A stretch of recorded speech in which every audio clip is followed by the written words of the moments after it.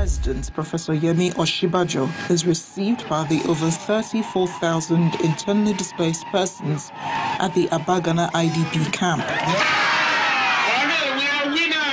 A sober mood plays out when children of school age welcome him to the camp with a cry for a safe return to their homes.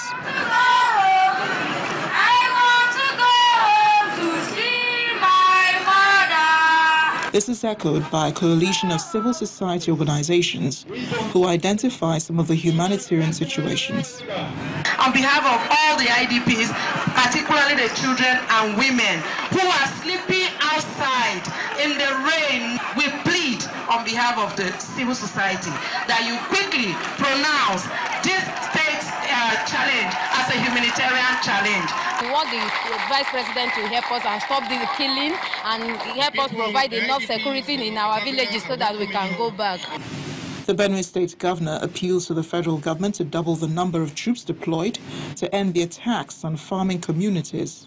We did request as people of Benue State that we wanted an operation that would be more forceful against the mercenaries from Libya, against the Boko Haram, against the ISIS, against the militia herdsmen who were killing and destroying our settlement. And today we are happy that they are here. We believe that more will be added with your visit today so that these IDPs can go back to their various homes. At the Daudu IDP camp, the Vice President directs NEMA to immediately put up tents to address the problem of inadequate shelter, promising to oversee the rehabilitation of the IDPs. One of those in front of the campaign to end the killing alleges there is state-backed violence against the Benue people. When they were killing us, nothing happened. But when it was assumed that a few people were killed in Boko, we saw our tanks rolling into Benue and heading to Boko. Your Excellency, leadership has a timeline.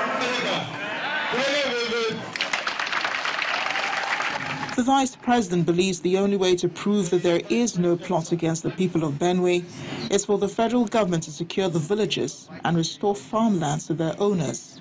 As part of the work of the Food Security Council, which the President constituted, he has approved some money for the rebuilding of homes and also for the restoration of farms.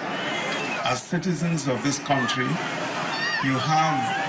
we as government have a duty to make sure that you are secure, that will provide you with security, that where your homes have been destroyed, we'll rebuild those homes.